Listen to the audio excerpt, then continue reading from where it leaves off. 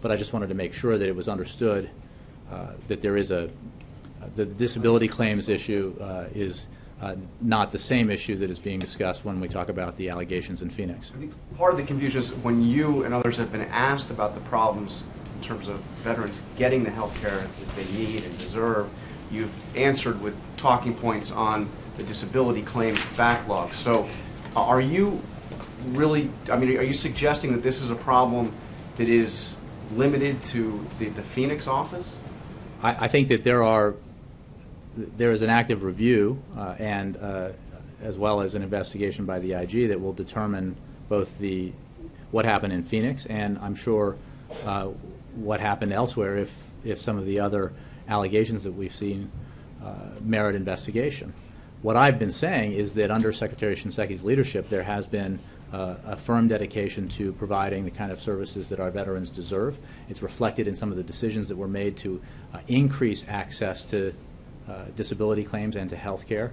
We have, under his leadership, reduced veterans' homelessness by 24%. We've provided post 9/11 GI Bill educational benefits to more than 1 million students, and we have decreased the disability claims.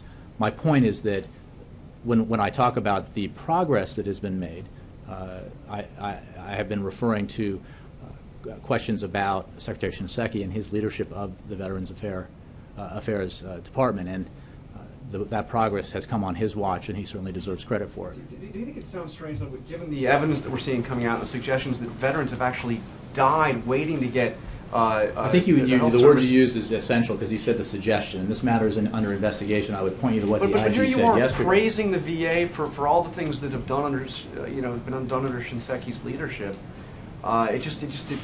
So let me just explain the way you just asked that question. You're saying there's a suggestion that something terrible happened in Phoenix, and that's under investigation. All we know is that it's a suggestion. So you don't think there's evidence that there's been a real problem with the quality of health care that our veterans are getting? I think you don't think that this is. We still need to study this further. You don't think there's enough to act on right now to say that our veterans aren't getting the care that they need? We are acting on the allegations and the suggestions that you pointed out, and I would point you to what the IG said yesterday about his ongoing investigation into that. Investigate more.